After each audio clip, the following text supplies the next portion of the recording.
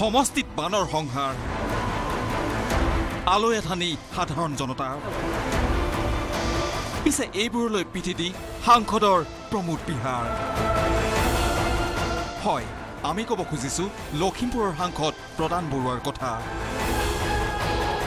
প্ৰথমেই চাওক বানগ্ৰস্ত লখিমপুৰৰ কেইটামান দৃশ্য বানত ককবকাইছে হাজাৰ হাজাৰ জনতাই গৃহহীন আশ্ৰয়হীন হৈ পৰিছে বহু পৰিয়াল প্ৰায় 15 দিনেই পানীৰ তলতেই আছে ৰাষ্ট্ৰীয় ঘাইপথ কিন্তু বানাক্ৰান্তৰ এই দুৰ্দশা চকুতেই পৰা নাই সাংসদ প্ৰদান বৰুৱাৰ বানপানী মাৰো গুলি এই দৃষ্টিভংগীৰে সাংসদ ব্যস্ত প্ৰমোদ ভ্ৰমণত বানপানীলৈ পিঠি দি বিশ্বকাপ ফুটবল চাই ফুৰিছেগৈ সাংসদ প্ৰদান বৰুৱাই এয়া চাওক কেইজনমান সতীৰ্থসহ মস্কোত সাংসদ বৰুৱা বিশ্ব ফুটবলৰ আনন্দ উপভোগ কৰি ফেচবুকত ফটো দিছে বৰুৱাই ইয়াৰ বিপৰীতে লখিমপুৰত উঠিছে প্ৰতিবাদৰ ঢৌ বানত ককবকাই থকা মানুহৰ খবৰ ল'বলৈ বুজ ল'বলৈ এটা ৰিপৰ্ট তেওঁলোকে ফুটবল খেল চাই নিজৰ আমোদ লৈছে বানাক্ৰান্তৰ এই বিপৰ্যয়ৰ সময়ত সাংসদজন আছেগৈ ৰাছিয়াত ফুটবল খেল চাই সেই প্ৰশ্ন সমষ্টিবাসীৰ নিৰ্বাচনৰ সময়ত ঘৰে ঘৰে গৈ ভোট বিচৰা সাংসদ প্ৰদান বৰুৱা এতিয়া ক'ত আজি প্ৰদান বৰুৱাই কোনো ধৰণৰ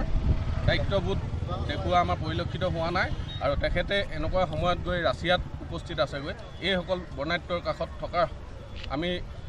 উপযুক্ত সময় বুলি ভাবিছিলোঁ তেখেতলোকৰ ওচৰত থকা যিহেতু ভোট বিচাৰি তেখেতলোকৰ কিন্তু ঘৰে ঘৰে তেওঁলোকৰ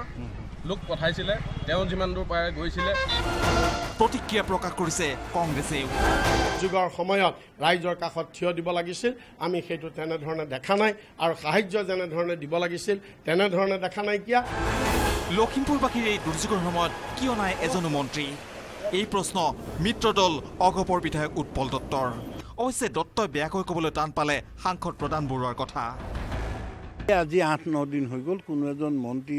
এতিয়া যথেষ্ট মন্ত্ৰী আছে তেওঁলোকক কোনোবা এজন স্পেচিয়েল ড্ৰাইভ দিবলৈ পঠাবলৈ বানপানী এৰিয়া চাবলৈ আৰু চেণ্ট্ৰেল গভৰ্ণমেণ্টৰ পৰা কোনো মন্ত্ৰী অহা নাই এয়াই আমাৰ জনপ্ৰতিনিধি আমোদ প্ৰমোদ সময় সাপেক্ষে সকলোকে লাগে কিন্তু ভৰ বাৰিষাৰ ধয়া নধয়া বানত সমষ্টিবাসীক বিপদত এৰি এইদৰে বিদেশ ভ্ৰমণ কৰিলে সাংসদ প্ৰদান বৰুৱাই লখিমপুৰৰ পৰা সঞ্জীৱ লাহনৰ সহযোগত Manasjyoti Barua news 18 Assam north east